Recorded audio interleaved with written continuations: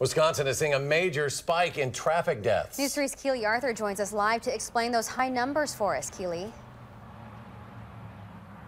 Eric and Michelle, I'm at exit 151 just off I-90 in Madison. State troopers say that uptick in road deaths can be blamed on a number of things, possibly including the 70-mile-per-hour speed limit.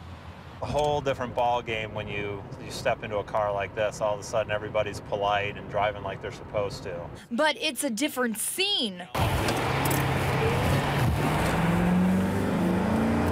when Trooper Mark Yackley is out of the squad car. People are changing lanes all over the place. They never signal, and you see them on their phones all the time. That risky behavior coupled with higher speeds. It's actually pretty odd now to find a state with a 65-mile-an-hour speed limit. Can be deadly. Yes, it was below 500 last year, and this year, you know, we're surpassing that.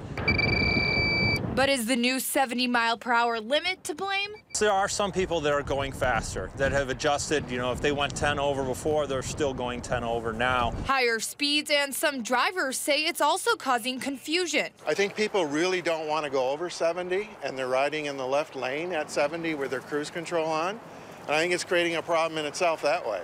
People need to get over, even if they're doing 70 miles an hour. But Yackley says there are other factors contributing to the 446 deaths. It's likely that we'll have a record year overall for the number of vehicles hitting the roads, the number of miles driven, and it certainly seems that lower gas prices are playing a large part in that. No matter what the cause, you can keep the number of deaths down by following the golden rule. You've got to slow down. That new 70-mile-an-hour speed limit, that's under optimal conditions. And state troopers say if you do see them pulling someone over on the side of the road, you, the driver, needs to either get over or slow down. They say a number of drivers just keep speeding at 70 miles per hour right past them, which is very dangerous and also illegal. Back to you.